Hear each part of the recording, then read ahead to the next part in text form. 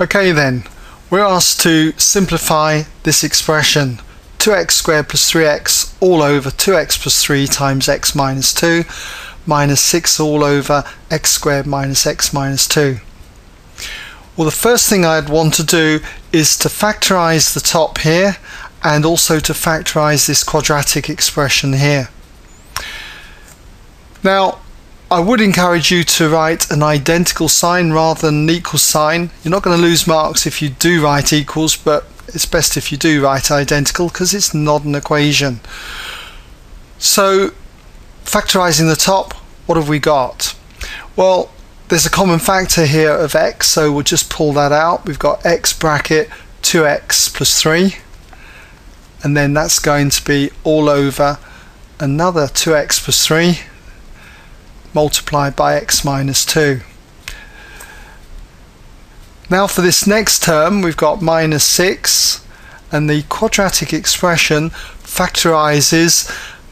There's no common factor here, but it's two brackets, and you're going to have an x and an x to give us the x squared.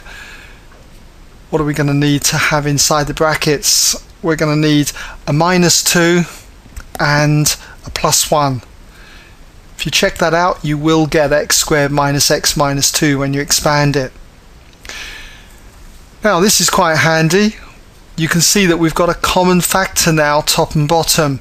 We've got the 2x plus 3, so 2x plus 3 into 2x plus 3 goes 1, and it goes into that one once. And I'd encourage you to put ones there rather than just drawing a line through it. It almost looks otherwise that you've got it wrong and you've just crossed it out. So as I say, I'd encourage you to put ones there. So we now need to group these two terms together, put them over a common denominator, preferably the lowest common denominator, the lowest common multiple of x minus 2 and this factor here, x minus 2 and x plus 1. What would it be? Well, we can see that if we were to take our first term, x over x minus 2,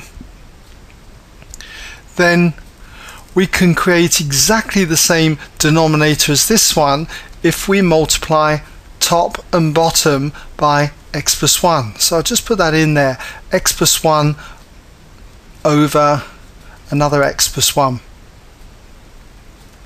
In fact, I prefer really not to have that times sign in there. I'm just going to take it out. Not that it was wrong, but it just looks better, I think, without the times sign.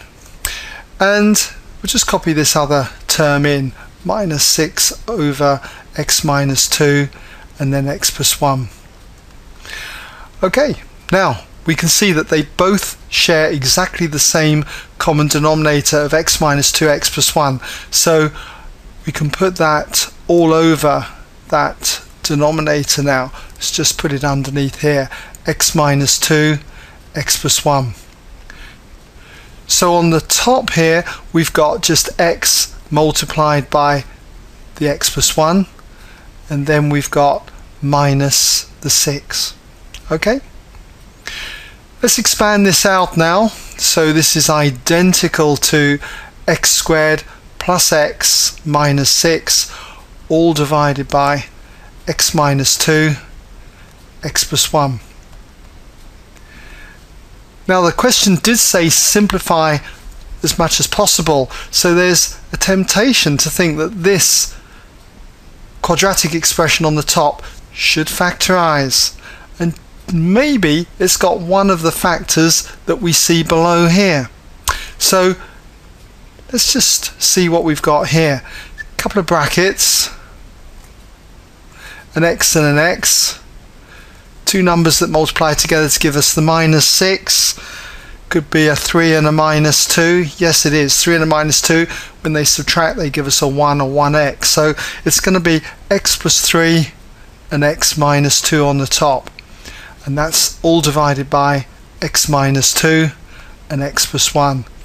And just as we kind of thought, okay, you can see that we've got a common factor here of x minus 2, so we can cancel that one out with that one. So what we're left with is x plus 3 on the top all over x plus 1.